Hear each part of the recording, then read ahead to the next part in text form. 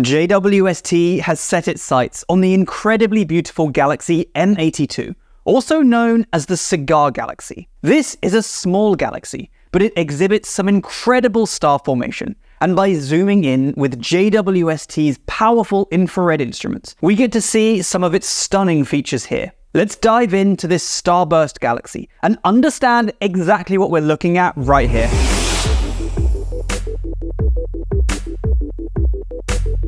M82 is 12 million light-years away in the Ursa Major constellation, also of Big Dipper fame. And despite being a small galaxy, it hosts a frenzy of rapid star formation activity, birthing new stars 10 times faster than our own Milky Way galaxy. It's also about 5 times more luminous than the Milky Way, and that goes up to 100 times more luminous in its core. We think that the rapid star formation on display here is being triggered by interactions that this galaxy feels with a neighboring galaxy, known as M81, as tidal gravitational forces deform M82 and squeeze the dust and gas to the center. Using JWST, we've zoomed into that central region to gain a better understanding of this star formation and how the starbursting affects the whole galaxy. We actually have 2 brand new images of the galaxy from JWST, but they're actually both taken with the near-infrared camera NIRCam on the telescope.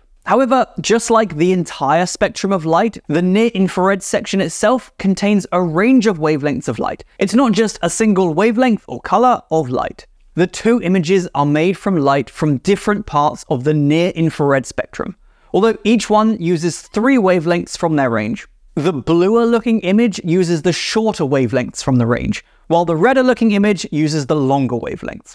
Star formation is hard to study, and it remains a relatively mysterious process because it happens in regions full of dust and gas. These things are needed to fuel the star formation, but it means that the regions are particularly hard to image. JWST has an advantage here, because infrared light is especially good at penetrating dusty regions and imaging behind the gas, so these new images are especially enlightening.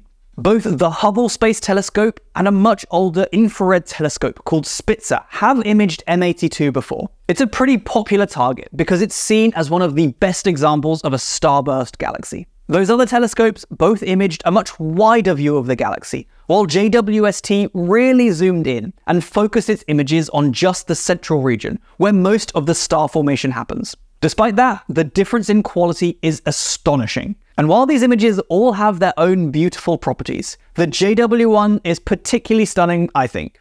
What an upgrade we've had in the last few years for space imaging. Dark brown tendrils of dust are threaded throughout M82's bright white core, and small green spots and specks show concentrated areas of iron, likely to be supernova remnants. That is, the corpse of a dead and exploded star. Red patches are places where molecular hydrogen is being illuminated by the radiation of nearby young stars. Each white dot in the image is either a star or a star cluster. So by using these images, we can get an accurate count of all of the star clusters in the galaxy for the very first time. In the longer wavelengths of light, we can see clumpy red tendrils extending above and below the plane of the galaxy. These are gaseous outflows caused by powerful winds being blown out of the core of the galaxy, caused by the rapid rate of star formation and subsequent supernovae, as these stars burn out and explode. This galactic wind, as we call it, is one of the main things being studied with the work that this image is from. The team are trying to understand exactly how hot and cold components interact within the wind, and exactly where it's coming from in the galaxy. The red filaments throughout the image show small dust grains known as polycyclic aromatic hydrocarbons. Generally, these things get destroyed in hot conditions, but we see many of them here in the previously unrevealed fine structure of the wind, suggesting they might be being continually replenished by the starbursting and supernovae, or some other process happening in the galaxy.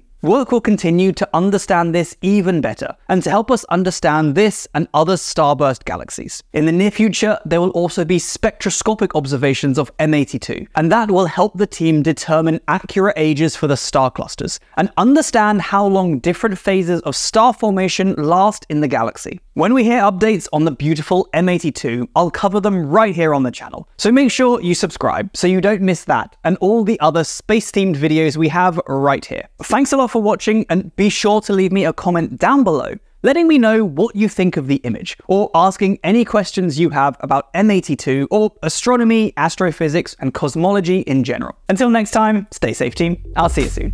Bye!